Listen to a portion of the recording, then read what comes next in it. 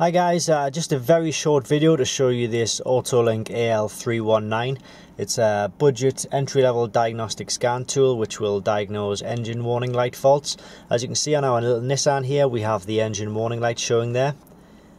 And we've already hooked it up to the Autel AL319, which is giving us a fault code of P0444, telling us that there was a problem with the purge control valve.